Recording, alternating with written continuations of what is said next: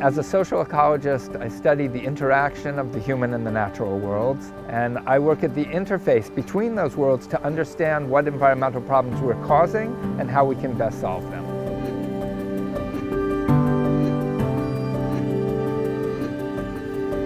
I do all of my work because I tell my students I have a fire under my feet, and that fire are large global environmental challenges that inspire me to action.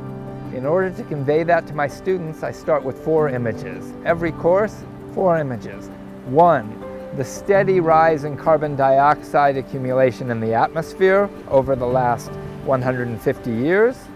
2, dead zones in the ocean where, because of the influx of nitrogen, there are areas where there is no longer sea life. 3 is the amount of land across the earth that's already used for agriculture or grazing, which is most of the fertile land in the world.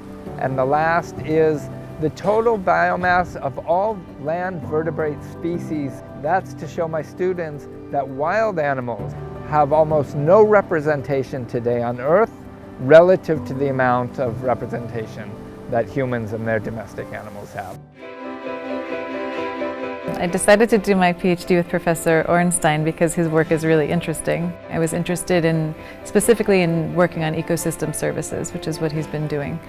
So for my PhD research project, I conducted an evaluation of socio-ecological research at a few different platforms in Europe. So I interviewed about 20 stakeholders, researchers, land managers, business interests, other people, and asked them what kind of research would have the most impact here? Is research having an impact? How does research translate into actually something happening in the real world? Is it just that scientists are writing papers? Is that information getting used in some way? That's what we wanted to know. So we did about 66 interviews, and I synthesized them and then provide recommendations that can be used by the entire European network.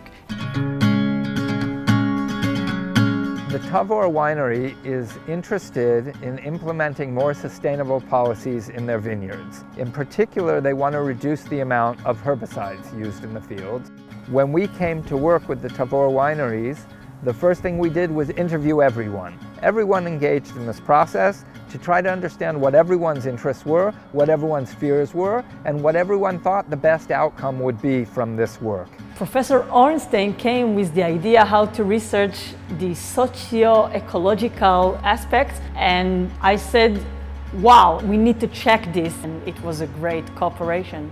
The first challenge was to bring the ecological balance from the nature that surround my vineyards back to the vineyards. We built a lot of nesting box for the barn owl to nest and to make his cycle of life in the vineyards. We found out that the cover crop gave us a lot of advantage. We don't have any erosion, soil erosion anymore. We decrease direct radiation from the sun, so we affect the microclimate of the cluster.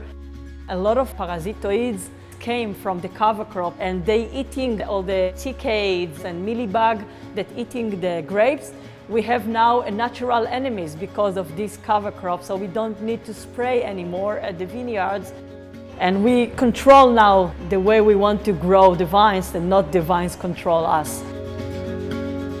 And I think we were successful in helping the winery move their farmers towards a more sustainable outcome. And in that way, I think the environment benefits, the farmers benefit, the wineries benefit, and of course the public benefits. Technion is special in what it might offer for solutions to environmental challenges because we have experts here who are problem solvers. They are engineers, they are doctors, they are creators. I sincerely believe that humans are facing an existential crisis, but I also very much believe that we, humanity, can come together and recognize and resolve those problems. And that's what makes my job so rewarding.